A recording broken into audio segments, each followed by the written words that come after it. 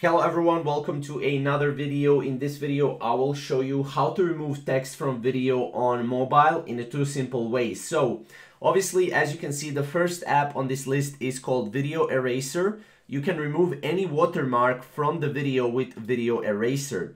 Now, as you can see, this is basically how this app works. As you can see, you have watermark.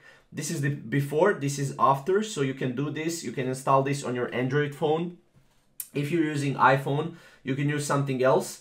But as you can see, this is basically how it works, right? You can do everything within the app. Now, obviously, it's really great. It's also completely free.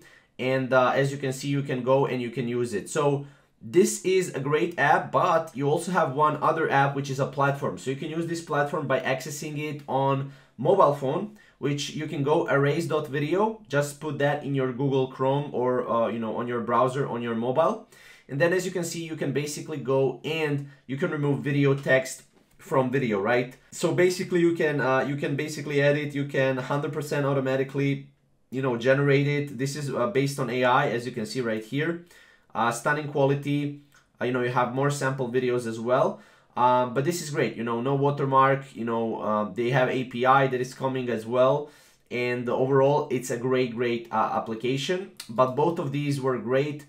Even though if you go on your Google Play Store, you can just go and type in remove watermark and you will get a bunch of apps that will remove text from video on mobile.